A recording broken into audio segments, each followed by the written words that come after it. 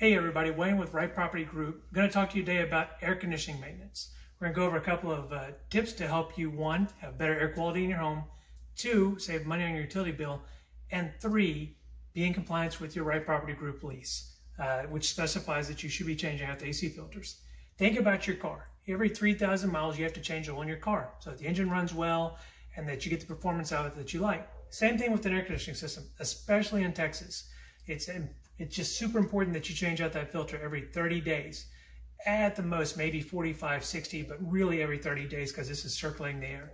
So the cleaner the filter is, the better the system's going to run, which means it's going to be more efficient, keep the house cooler, and save you utility bills.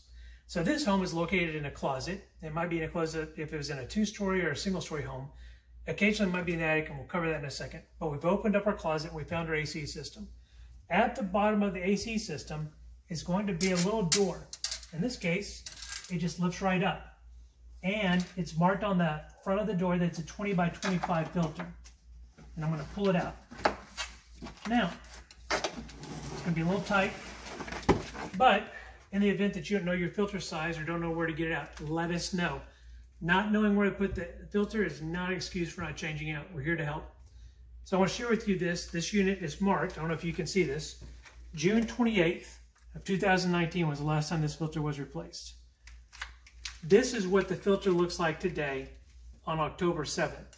So this is roughly July, August, September, 3 months of use. And you can see how bad that looks. And by comparison, this is our new filter.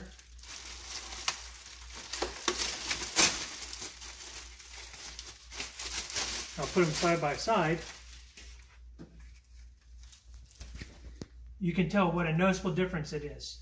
This is a 20 by 25. It's a filtered filter. It's by Filtrete. And we're going to go back with another Filtrete 20 by 25 pleated filter.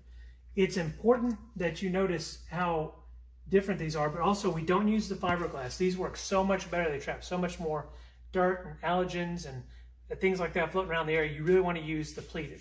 So easy enough. If you look on the side, there's going to be a little arrow like so. And this little arrow is for the airflow, so I know that the air is going to be coming up like this into the unit. So I just simply open up my door, slide the filter in, and we're good to go. Now, I just want to do that every 30, 45 days. Set a reminder on my phone or on my calendar, and good to go. So again, Wayne with Wright Property Group talking about AC service.